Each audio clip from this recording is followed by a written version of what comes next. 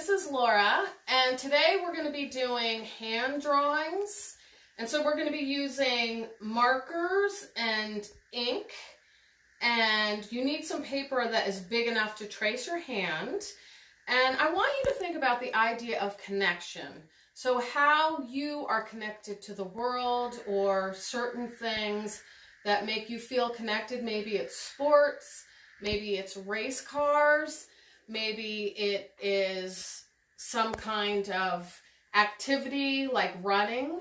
So some kind of metaphor for what makes you feel connected to the world. And so what I chose was nature imagery, so flowers and vines.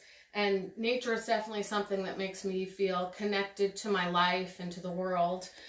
So what you're going to want to start to do is just trace your hand. And so maybe if the camera could just zoom in. So I'm just going to go ahead and lightly trace my hand.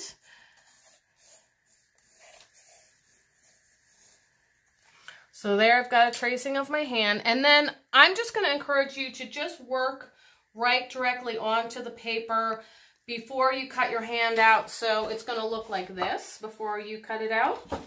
And I want you to try using markers that are water soluble, and I can show you how these will actually start to look like watercolor when you get the water soluble marker wet. So I'm actually going to use an eye motif, so I'm drawing these eyes. The other thing that I really love is pattern, and so you don't have to come up with an exact pattern, but maybe think about doing some kind of design on the hand that is a pattern. So maybe if football is what makes you feel connected, or bicycling, you know, you could do some kind of loose pattern that's based on bicycle wheels and handlebars. That could be a really fun idea. So here I'm going to show you the example of how you can get the water soluble marker, doing these eyes kind of in a quick pattern. So I've got the marker right here, and is the camera close enough to see this, Owen? And then just putting water on top, look at that, you get a watercolor kind of technique. And then also, if you have any ink, you could use this as well. I always like to introduce you to different mediums every week, so we're not always doing watercolor. Just like you to see what your options are. So this is this really great colored ink. Even if you just have black, that might be fun to use as a background or for your shapes. And so going in. You can also mix up the water-soluble marker with the permanent marker, and I'll show you that.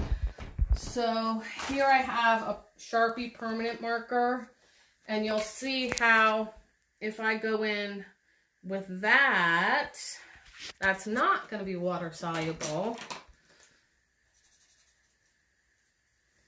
So you can get a different kind of effect with that. So that blue is water soluble, but the dark green is not. So then once you get your design completed and it's dry, then you can go ahead and cut your hand out just using scissors.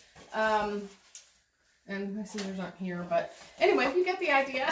So go ahead and cut the outline of the hand out, and then you're going to have a piece like this. And I framed this one. Then this is another one that I have that actually has two hands, and they're both framed. And you know, a fun thing to think about is if you find yourself with a little bit extra time on your hands right now, because we are socially isolating, what if you went ahead and traced hands of people that are in your house right now, and you could do a different one for different people and what makes them connected.